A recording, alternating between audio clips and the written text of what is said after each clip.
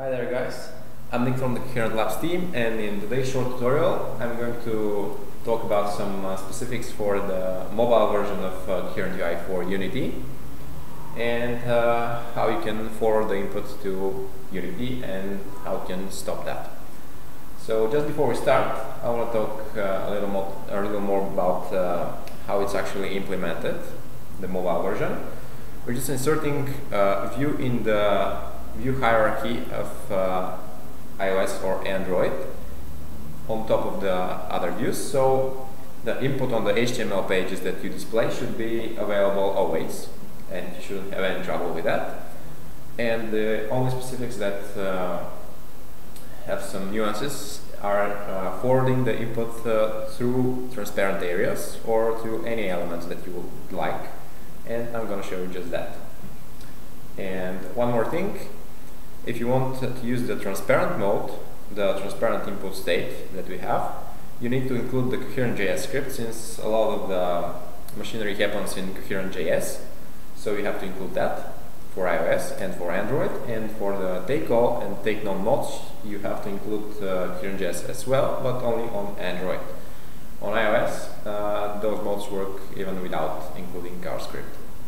So let's start this tutorial. I've already got all my resources prepared, and I'm just gonna walk you through them.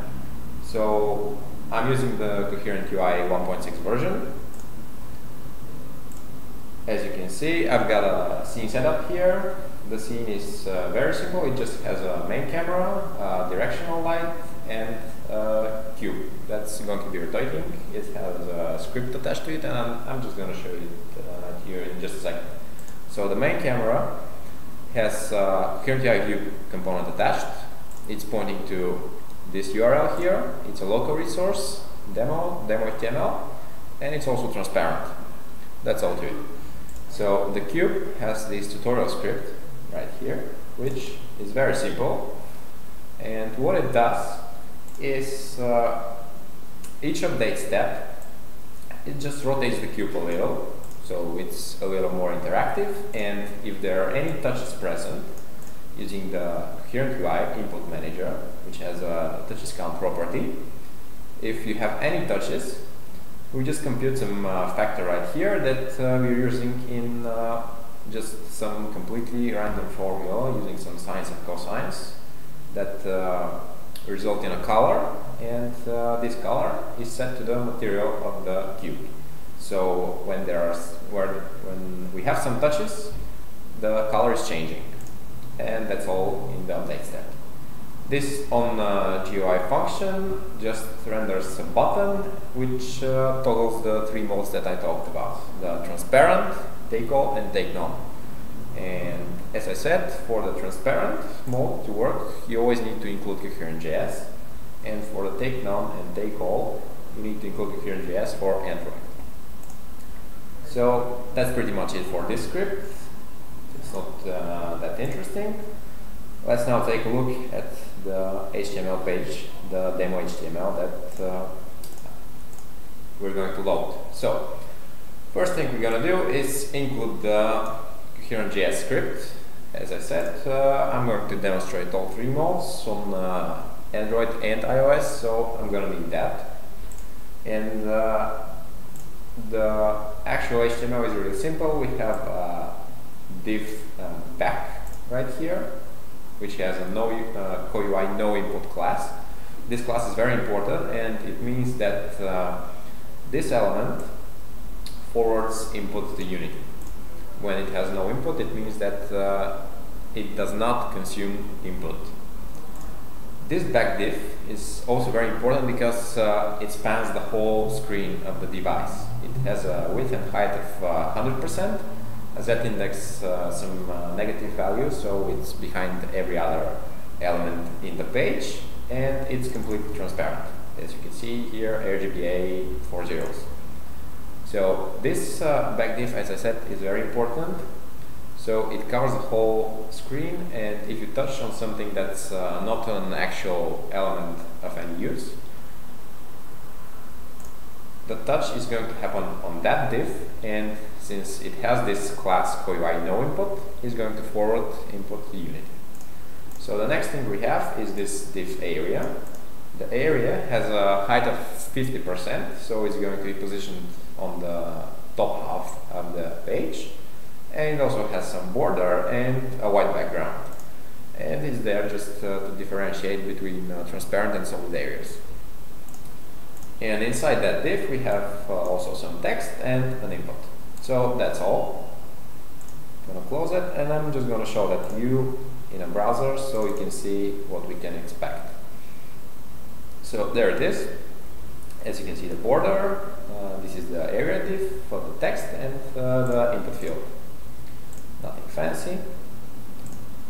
And that's pretty much it.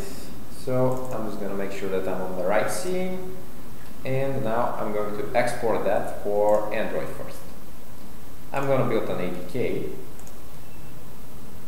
that I'm going to install using the ADB shell. I've got the command line here prepared. ADB install demo APK. So this is going to install that on my device. You can also use the export to Android project option in Unity, which is going to export an Eclipse project, and you can run it through there. The only thing that you cannot use is the build and run option, because for Android we need to do a post-process step, which removes unnecessary files and inserts the UI resources. And Unity does not execute that post-process step before actually pushing the APK to the device, so it pushes a non-repacked APK, which is about 200 megabytes in size, because the unneeded files are not removed, and also the UI resources are not inserted. So if you're building for Android, you need to use the build or the export to Eclipse project option. So everything's done. Oops, I put something that I shouldn't have. So I'm going to install that, and while we're waiting, I'm going to export that for iOS 2, so I can show it to you immediately after we see the Android demonstration. So here's the device. It's still installing. There it is, it succeeded. So now I'm going to show you the demonstration. There it is. So we have the white background in the top half, transparent in the bottom, rotating cube, as you can see, and this button right here, which toggles the three modes: the transparent, take all, and take none. So let's start with the demonstration. As you can see, if I touch in the transparent area right here, the cube is changing colors. On the other hand, if I touch here on the white background, nothing's happening. That's because the transparent mode forwards input only through transparent areas. So the touches property, the touches count property that we saw in the C# script, is going to be greater than 0 only if we touch somewhere in a transparent area, like here, and not here.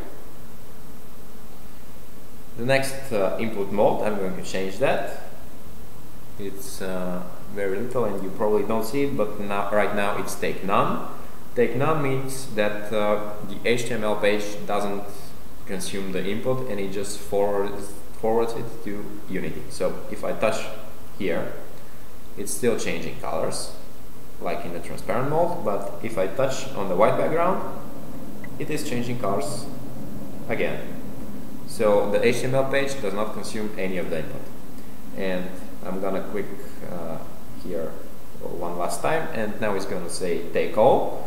Take all means that it's the opposite of take none, of course, and that means that the HTML page is taking all the input and nothing is forwarded to Unity.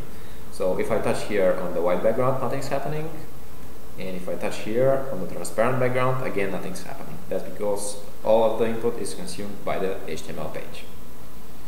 So that's the demonstration for Android. Our iOS project is ready.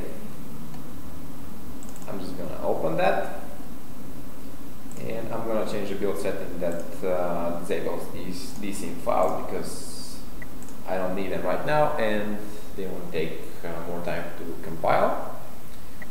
So our device is ready. There it is.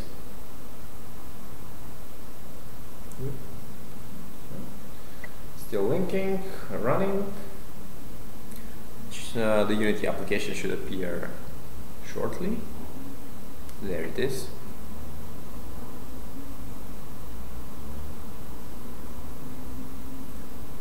And we should see our cube and the white background on top. There it is. Everything is the same as Android, but that's no surprise. So again, if I touch on the transparent area, the cube is changing colors. If I touch here, nothing's happening. This is because right now it's transparent. I'm touching the button here, and right now it's take none.